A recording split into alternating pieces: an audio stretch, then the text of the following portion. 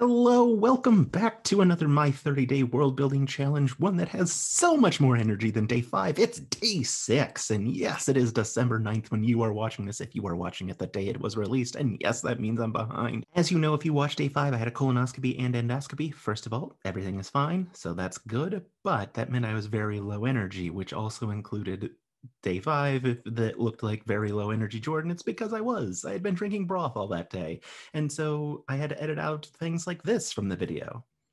This sucks. We see, I can't, but we're back and we're excited. Day 6 of the World Building Challenge. We are talking about magic today. Specifically, the question for today, how prevalent is magic? Where does it come from? So let's talk about magic in D&D and fantasy world building.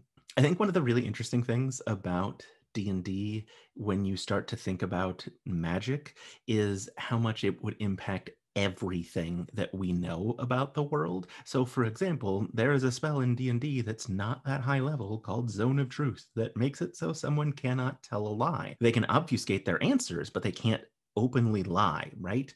And the person that casts Zone of Truth knows whether or not the person they tried to make tell the truth succeeded in passing their saving throw or not. And how does that not change literally everything about the entire legal system, right? Like you could not have wrongful convictions anymore. You would know whether someone was telling the truth. There are also spells that can change people's memories, but those can also be undone by a greater restoration. Now, those are really expensive to cast, but you would be able to avoid so many weird legal pitfalls that exist in the real world by simply having magic. And Arjaat is no different. It is a high fantasy, high magic campaign. People use magic here, right? It is used when investigating potential crimes. It is used in all sorts of scenarios. There are magic shops, magic items, magic weapons, all the kind of stuff that you would expect in a big city readily available to adventurers, which exist within this world. So how prevalent is magic? Vary. It is used by a lot of folks. A lot of folks use it for good. Some folks use it for bad.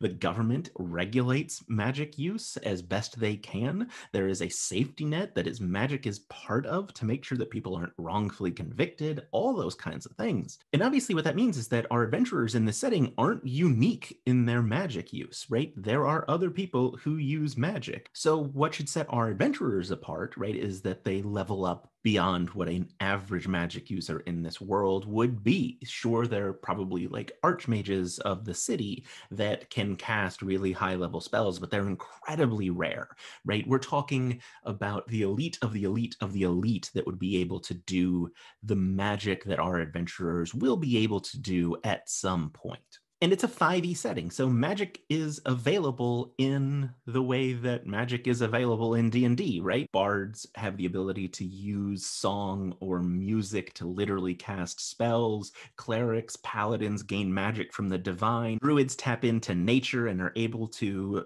use magic that way. Wizards learn through books and studying. Sorcerers have it baked into their blood. Warlocks have made pacts with otherworldly entities. It's all the typical magic ways that come into existence. So Arjaat has day-to-day magic use that impacts people's lives, and that changes how things operate. That's day 6, magic. Tomorrow, day 7, we're going to talk about the prevalence of adventurers in our world.